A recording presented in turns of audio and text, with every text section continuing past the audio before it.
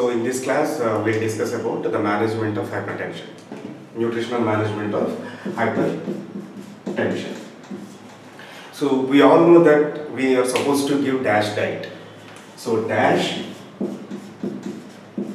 stands for dietary approaches to stop hypertension. So what is there in it? I mean, if you look at the DASH diet and the regular food pyramid, you don't see much of a difference except for fruits and vegetables. So, and apart from DASH diet, what else we are supposed to do in nutritional management of hypertension? We need to decrease the salt, restriction of salt. We all know how much of salt a person has to take in a day, how many grams and how many milligrams. But if we want to manage hypertension nutritionally, we need to understand what our goals are. Okay, so the doctors, any kind of lifestyle disease, hypertension is a lifestyle disease, any kind of lifestyle disease first starts with one, lifestyle changes, and second one is medical nutrition therapy. Only these two fail, then only you have to go to the third one, that is pharmacotherapy. Okay, but many of the doctors, due to lack of right kind of nutritional guidance or resources or support, they give very less value to these two things and they put them on pharmacotherapy.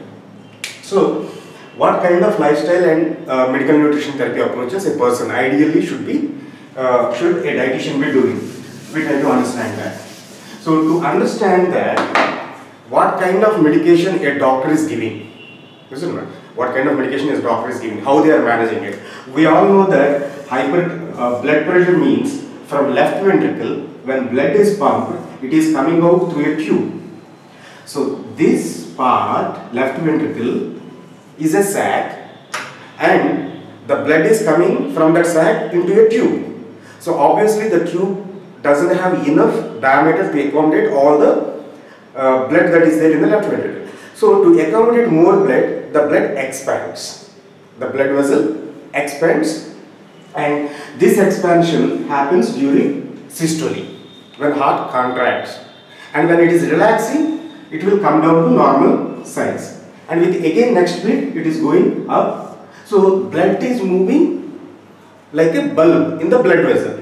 So from left heart, if the blood is coming to my left hand, I can see this is the artery. All the blood vessels you see on your surface are veins.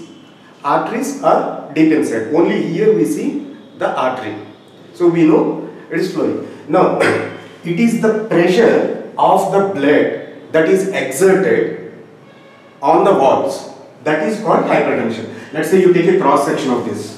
This is a lumen of a blood vessel, right? This is the lumen, and the blood is moving like this. So it is the pressure exerted by the blood on lateral walls of the blood vessel. This is called normal BP. So during systole it is 120 millimeters of mercury, and during diastole it is 80 millimeters of mercury. Okay, but in some cases it goes up, or this may go up, and we call this condition beyond normal. What we call this as? This is hypertension. Usually 140, 150, that's what we see. Now, how the doctors are managing it through medicine. If we understand how the drugs are working, then it is very easy to find out what kind of food actually do the same job that an antihypertensive is doing. Now, this is a blood vessel, so there is fluid in it. Okay, let's say it can accommodate from this part to this part, it can accommodate 30 ml. Now, instead of 30 ml, the same tube contains 40 ml. Which condition? This is condition A, this is a condition B. Same size blood vessel, here it is having only 30 ml, same size blood vessel but holding 40 ml. So which one will be more? A condition or B condition, the pressure will be more? A or B? Yeah, it's very simple, right? B. Because in the same blood vessel, so more volume. So more volume means more pressure. So the first line of treatment in hypertension through pharmacotherapy is giving some diuretics to take away the fluid. Okay, any drug that is ending with H, metoprolol H, H, you have to see the labels of the medicine which people are using and see the compound. Anything that is having H next to a tablet, it is hydrochlorothiazide. So what is their function? Removing the excess water from this circulation so that there will be less pressure. And second medicine they use is beta blockers. Okay, what does it's doing? It is blocking beta receptors. Beta receptors of what? Cardiac muscle. See, this is the left ventricle, heart, and this is the one which is pumping blood. I mean, left ventricle wall is like much thicker compared to rest of the chambers. It is pumping. So to pump that, it has to have a nervous connection, right? It is supplied by vagus nerve, and the beta receptors, what they do is, they are adrenergic. That means when more adrenaline is there, they pump with more force. So the doctors assume that the heart is working so hard to pump because of adrenergic activity. So beta adrenergic activity, so we'll cut down, we'll block by using beta blockers. Atenolol and metoprolol, all of them they come under these beta blockers. Next one is what? Calcium channel blockers.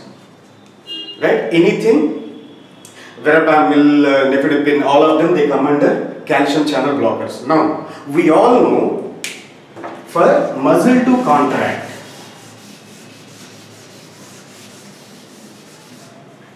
we all know for muscle to contract, what do we require? We require calcium. Okay, so excess calcium leads to a condition known as stiff muscle, tetany. Right? So if a muscle, a smooth muscle needs to contract, the calcium should go inside, then only it will contract. Right? Now what is this drug doing? It is blocking the calcium channels. So if the calcium is not going in, the muscle cannot contract.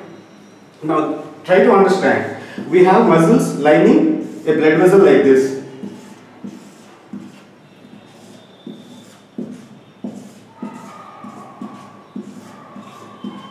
These are all muscles, and you have basement membrane. This is the blood vessel, and inside you have endothelium. Let's say this is our endothelium, innermost layer, endothelial layer. Next to that you have basement membrane, muscular, connective tissue, all of them there. This is the muscle. Now, if the blood vessel is contracting, what happens to the human? In relaxed state, blood vessel is like this. In contracted state, when it is contracting, what happens? Human becomes small. So that means what? There is more pressure. Same volume. When it is relaxed, vessel is relaxed, blood is flowing smoothly. Now it has become constricted. Constricted means what? The blood, the pressure is more on the walls. We are squeezing, right? So to prevent this squeezing or constriction of the smooth muscle in blood vessels, we are using calcium channel blockers. Likewise, we are using ACE inhibitors. So what does it say? What does it say? This gives us an opportunity to understand why diuretics. Can we give foods that will help in maintaining the fluid volume? Do we have diuretic foods or not? We know so many foods, right? And beta blockers. If the person knows how to control his sympathetic drive, so anxiety, whatever stress, all these things, if they are able to manage, we don't require this. And calcium channel blockers, smooth muscle. Okay, so what are the foods that will relax the vessels? Are there anything, any mineral?